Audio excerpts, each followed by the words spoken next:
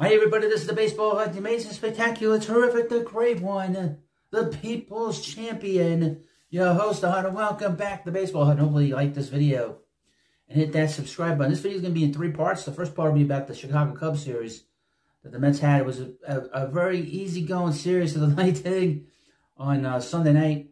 Then the second part will be a bunch of rumors about all these different starting pitchers that the Mets are looking to trade.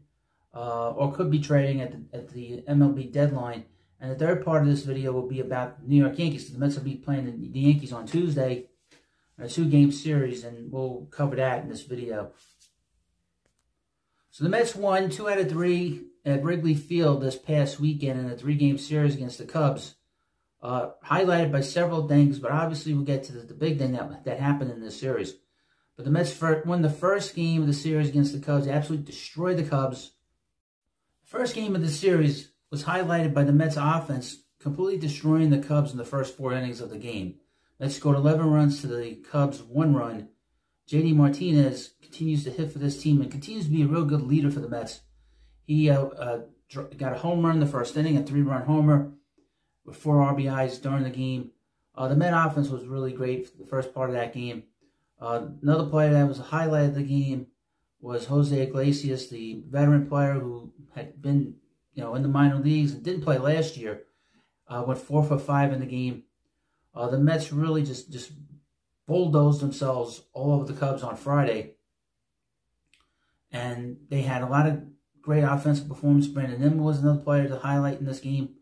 Jose Quintana pitched well. Once he got the lead, he kept the lead. And that Cub offense is just not very good. That line was not good at all. In the second game, Tyler McGill gave up 6 runs in 3 innings, gave up 5 runs in the first inning, and the Mets were behind the game right off the bat. And the Mets really didn't have much of a chance to get their offense going, and they lost that game 8-1. Tyler McGill is basically holding on for dear life with his job. He's not going to be in the Mets starting rotation too much longer. I would mention that after the Mets play the Yankees, they will be playing 17 days, 17 games, and that'll take us to the All-Star break. So he might be in the rotation to the end until the end of this break, but there's a possibility he might get taken out of the rotation. But I'll let you know. And then in the third game, the Mets had some very good offensive performances from Francisco Lindor, the 2-run home run in the third inning. Then we had Brandon Nimmo hit a home run right after that, back-to-back. Then in the 5th inning, Mark Vientos, who's been very quiet of late, has been sort of taking a dip as everyone else has been hitting really well. He has not been hitting nearly as well, but he absolutely crushed the ball. The dead center field at Wrigley Field hit 451 feet from dead center. Luis Severino pitched the game last night, went 6 innings, struck out 10 batters, did not walk a batter. It was one of the few times in his career, I think maybe 5 or 6 times in his career where he did not give up a home run, did not give up a walk, and struck out 10 batters. He was awesome last night. The highlight at bat was the 12-pitch at bat he had against Cody Bellinger in the 6th inning, and that was really the game, just in terms of the offensive standpoint. Once Bellinger didn't get a hit, and Severino struck him out. Once he struck him out, that was the ball game for the Cubs from the lineup standpoint. Now, later on in the 7th inning, Christopher Morel hit a 2-run home run against Daniel Nunez. But pretty much the offense for the Cubs was kaput in this game. It's just not a very good lineup, even though they scored 8 runs on Saturday. Now, the 9th inning. The big story in the 9th inning was that the Mets, Edwin Diaz came into the game, ready to close the game out, and Major League Baseball checked to see if he had any foreign substances in his hands. They found that the hand was too sticky. Now, this is a very strange situation because 7 pitchers have been basically thrown out of games in Major League Baseball, and 3 of them in the last 2 years have been New York Mets. It is my belief, and I think a lot of people start to believe this, that the Mets have been targeted by Major League Baseball. They've been targeted by the umpires. We've chronicled it for many, many years on this channel, talking about how Major League Baseball hate the Mets for whatever reason. I don't know if it's because of Steve Cohen or just in general. They like this narrative of a team that is, they don't do anything right. It's all just a mess. Or they didn't want to create that. I was sort of reminded of this earlier about Joe Musgrove. Joe Musgrove, as you know, pitched that one hitter against the Mets in the NL wild card game 2 years ago. And we all could tell, just on TV, the guy was so greased up. His ears were all greased up. Why is he looking greasy? Never got thrown out. No discipline. And now the Mets are going to be... So there's like a double standard here. And now, after that, obviously they implemented this thing last year. But this year, and the Mets have a problem. And that's what Edwin Diaz is all likelihood as I record this video. It hasn't come down. He's going to get suspended 10 games. The Mets cannot replace his spot on the roster for the next 10 days. So they're going to go 10 days with 25 men on the roster and a guy in the bullpen short. And their main guy in the bullpen. He's the Mets' best player, and they're not going to have him for 10 days. This takes him out of the running against the Yankees, the Astros, the Nationals, and the Pirates when the Mets go on the road next week. That's 10 of the 19 games that the Mets play before the All-Star game. They will be without their best player. And it's just quite disgusting that Major League Baseball keeps targeting Mets over and over and over again. Why they do that, you have to ask them, but of course they'll deny it. But as fans, we see it. You can't say, well, the Mets are the only team doing it. We know other players are doing this. We know other pitchers are doing this, but they're just not getting caught.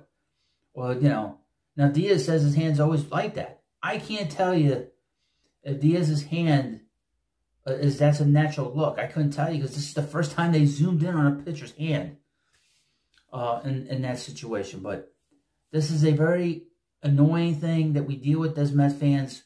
It's difficult enough to see the team play the way they do sometimes, but then to have the league come down on them, to have umpires come down on them, just nilly-dilly and just sort of as an afterthought. But, all right. Now, here's the next part of this video. 3 trade destinations for the starting pitchers the Mets are reportedly willing to deal. First up, let me read this article from Rising Apple. Let's go. Let's do this. Number 1, Dave Stearns might be pulling some trade deadline trickery this summer by selling a starting pitcher while also looking to compete for a playoff spot. The idea the Mets trading Luis Severino feels unacceptable. Sean Manaea is someone many of us would be more open to. Jose Quintana would have volunteers for drivers. All 3 veterans are expiring contracts with Manaea, possessing a player option for next year candidates to get moved. The Mets are truly willing to subtract 1, also hoping to compete for a wild card spot. It's these 3 teams who make the most sense. Let's do this. Importantly, none of the 3 on this list would face the Mets in the postseason until a possible World Series match. Let's send guys to the American League. Okay. First up, Baltimore Orioles. The Orioles actually have one of the better starting staffs in MLB this season. Anchored by Corbin Burns at the top, their problem has been keeping guys healthy. John Means and Tyler Wells were already lost for the year. Kyle Bradish was the latest to join them. That hasn't stopped the Orioles from winning and making New York Yankees fans sweat. From top to bottom, this feels like a team that could win it all. I predicted that they would play the Phillies in the World Series. Some starting pitching reinforcements, however, might be necessary to get through the last 3 months of the season. The best fit for Baltimore is probably Severino, whose upside and familiarity with the American League must have some sort of advantage. Severino pitching against the Cubs instead of his former Yankees club this week, surely disappointing for everyone. This includes the Orioles, who probably like to know what he could do against their biggest competition. Then again, the Yankees not getting a chance to look at Severino might work to everyone's advantage. In either case, the Orioles probably don't want Quintana. Manaea might be someone they'd consider. Severino is a match for the Orioles. Another destination, the Minnesota Twins. The Twins will need a little more to push themselves further to contention. They don't have a truly electric offense, and their starting rotation is underachieved outside of Joey Ryan, Simeon Woods, Richardson. Twins could use an upgrade or at least some more starting pitching depth. Pablo Lopez and Chris Paddock haven't been sharp. Bailey Ober, their weakest starter with minor league options, would end up as the casualty if Minnesota did add at the trade deadline a deal with the Mets for a starting pitcher. Quintana would actually be a bit of an upgrade for them and would give the Twins a lefty starter, which they lack. Quintana instead of Ober might not be too prosperous. Quintana has pitched in plenty of big games in the past. He might not have the nastiness of stuff, but the experience is something the Twins starters lack. Of course, if the Twins are a match for Quintana, they'd also be one for Manaea, who happens to throw from the left side as well. Either one could be a candidate for the Twins in an attempt to secure a playoff spot. The Cleveland Guardians, the next team. Not much in the U.S. is north of Minnesota. In the American League Central, Minnesota does have to look upward to find the Cleveland Guardians. Despite being without Shane Bieber for the season, the Guardians are once again playoff contenders on a team that seems to defy preseason expectations many have. Starting pitching, however, isn't a major strength for this ball club. Ben Lively has posted the best numbers for them, as the club relies on an elite bullpen centered on closer Emmanuel Clase to win games. The staff still includes Carlos Carrasco, who looked finished with the Mets last year. Quite frankly, hasn't been much better this year, with a 5.40 ERA. Any of the three Mets starting pitcher trade candidates would improve the Guardians' rotation over him. Considering the team they are and the financial constraints, it requires the Mets to get a portion of the salary. Of the three pitchers the Mets could move, this might be the destination for Manaea. The big complaint about him is his inability to last long. Well, that isn't as major of an issue in Cleveland, where the bullpen carries the load. For them and any other team with interest in Manaea, the player option for next year could help or hurt his case. $13.5 million for next season would be a bargain compared to many of his peers. The Guardians tend to prefer cheaper alternatives. The only active player making more than $7 million is Jose Ramirez. A little creativity might be the only way to get a deal done with them, but Miles Straw and his $13 million plus owed involved to get offset some money, and a trade could get hammered out with some patience. So, now finally in this video, we're going to talk about the New York Yankees. The Mets are playing the Yankees on Tuesday and on Wednesday in a two-game series at Citi Field. The Mets have played really well, and the Yankees have not played nearly as well over the last 2 weeks. Three of the last three series, the Yankees have lost. They've gone 3-6 against a couple of their rivals and the Braves. So they lost 2 out of 3 in Boston. They lost 2 out of 3 against Baltimore at Yankee Stadium. And then they lost 2 out of 3 to the Braves. They are dealing with some injuries now. They had an injury scare to Juan Soto. That there might be some issue with his elbow, his left elbow. There was a lot of fear that he might have done something to it. That he might have torn the elbow. You know, might have but they said it was just a bit of a strain, I guess. But they don't have Anthony Rizzo. Anthony Rizzo broke his forearm in a collision with former Met Dom Smith. So they don't have a first baseman right now that is a veteran player. They have Ben Rice. And they recalled him. And he's a prospect, but they recalled him from AAA. Also, didn't know, and I hadn't done a video on it. I thought it was amusing. I didn't even mention it. The Yankees made a trade with the A's, and they picked up former Met J.D. Davis, former Met, former San Francisco Giant, former Houston Astros, now with the Yankees, and they're basically Yankees going to play him against lefties. So in all likelihood, we'll probably see him play against the Mets this week. The Mets are going to be sending 2 lefties, but the Yankees are in a lot of trouble because they've had injuries starting to pop up with the club. Also, Giancarlo Stanton, who had been hitting really well, been hitting a lot of home runs. He's been driving the ball. His average has been really good. He, again, is hurt again. And he's got a hamstring issue, and the Yankees put him on the injured list. And aside from Aaron Judge, this offense and Juan Soto, you could pitch to them. It's not a great offense.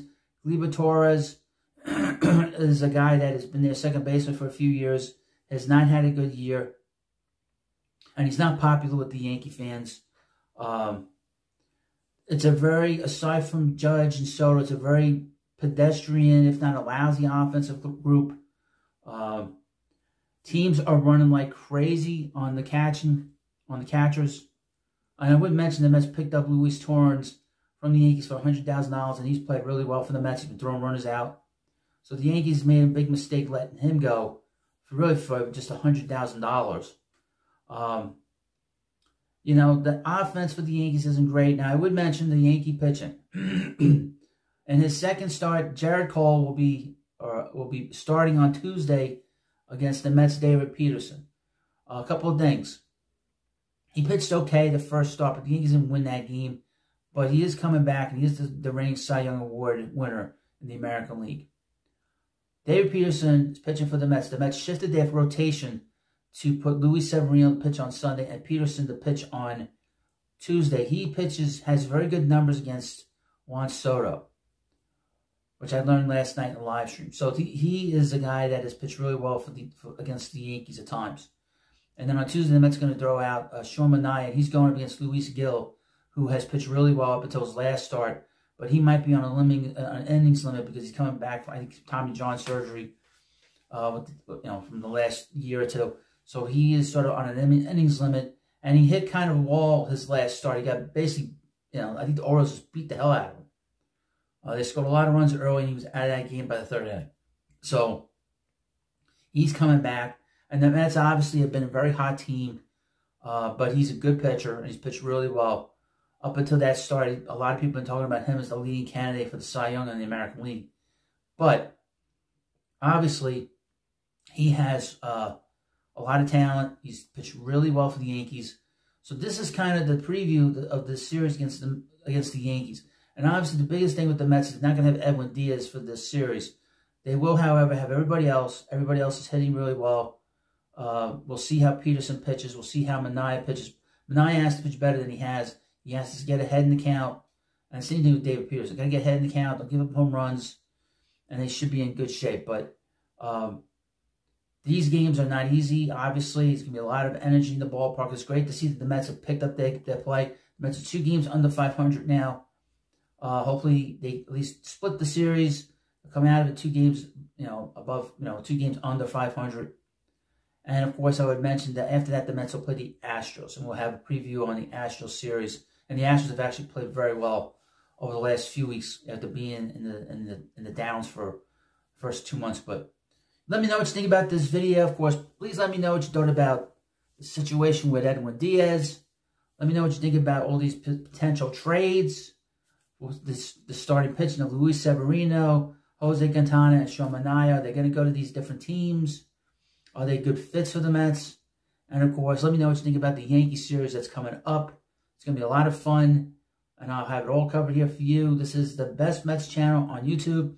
Also, if you're not on Twitter, if you're not on Facebook, and any other social media platform, hit the subscribe button for the Baseball Hut. I will get you every little tidbit. You will be on the forefront of things that is going on with the New York Mets. I am way ahead of the curve when it comes to what's going on with this ball club. So thank you for watching this video. And, of course, please subscribe to the Baseball Hut, and I'll see you later.